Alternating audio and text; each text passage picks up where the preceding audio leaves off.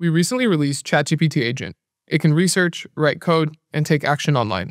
Let me show you. I'll start by enabling Agent from the toolbar.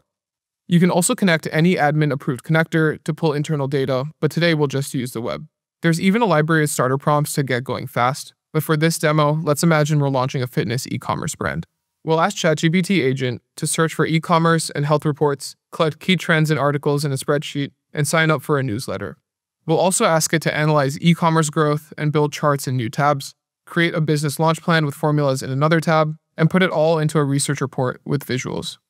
I'll ask it for all of this work in under 10 minutes, even though Agent can work for 30+ minutes if needed.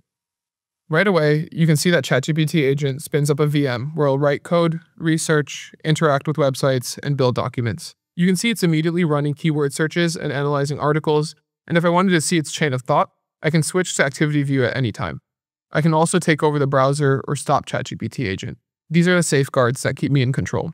We've trained ChatGPT Agent to not just use tools like search, image generation, deep research, and operator, but to decide when to use each one. Here, it's running deep research, scanning articles, and collecting citations. If I see it going off track, I can drop in new instructions and interrupt it. Next, it spins up a terminal to write Python code.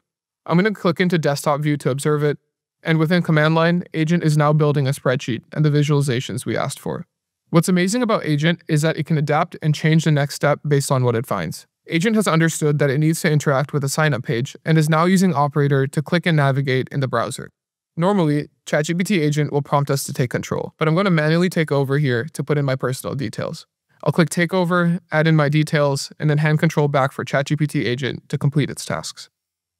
The first thing you'll notice is that there's a spreadsheet here that Agent has built. It includes all the relevant articles we need to read, the historic and projected growth rate for e-commerce with a chart, and a customizable business plan calculator.